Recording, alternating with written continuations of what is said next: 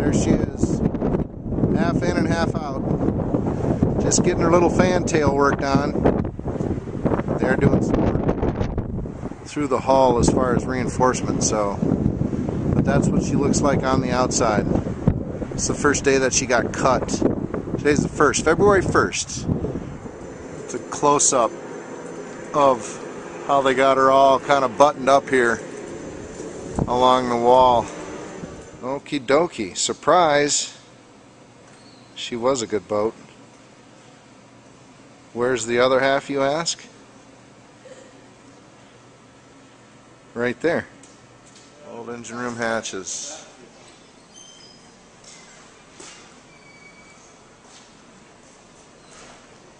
And a little closer to, that's where the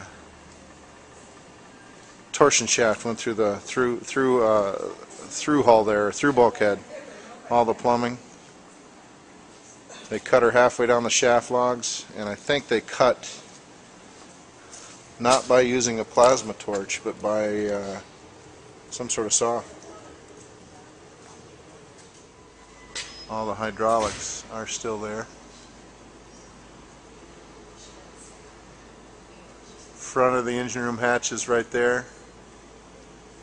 All new decking, all new hatches.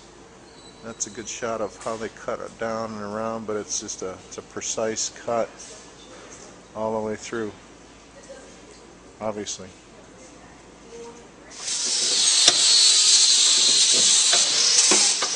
These are all the prefabricated pieces that they've been doing over the last while here to help stiffen the boat up. There she is. I know that stairwell is in the way, but poor Hope. Little surgery, Hope.